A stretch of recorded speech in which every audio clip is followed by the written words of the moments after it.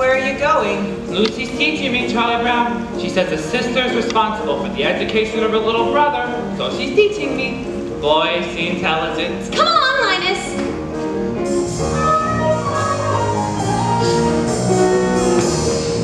Do you see this tree?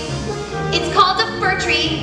It's called a fir tree because it gives us fur coats, and it also gives us wool in the wintertime. I never knew that before, Lucy. That's very interesting.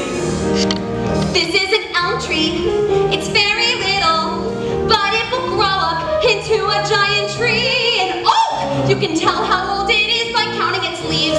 Now wait a minute, Lucy. I don't mean to interfere, but I don't think that's correct. And way up there, those fluffy little white things, those are clouds. They make the wind blow. And way down there, those tiny little black things, those are bugs. They make the grass grow. Is that so? Yes! They run around all day long, tugging and tugging on each tiny seedling until they grow into a great fine giant blade of grass. Boy, that's amazing. Oh, good grief.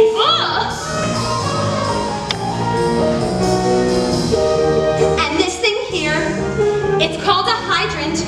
They grow all over, and no one seems to know just how a little thing like that makes so much water. Do you see that bird?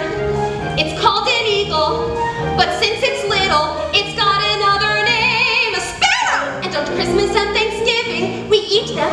Now, Lucy, how can you say that? I'm sorry, but I can't just stand idly by. Way up there, those little stars and planets make the rain that falls in showers. And when it's cold and winter is upon us, the snow comes up, just like the flowers. Now, Lucy, I know that's wrong. Snow doesn't come up, it comes down. After it comes up, the wind blows it around so it looks like it's coming down, but actually it comes up out of the ground like grass. Snow comes up, Charlie Brown, it comes up. Oh, good grief.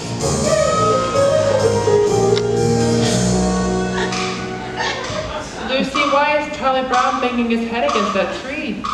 To loosen the bark to make the tree grow faster.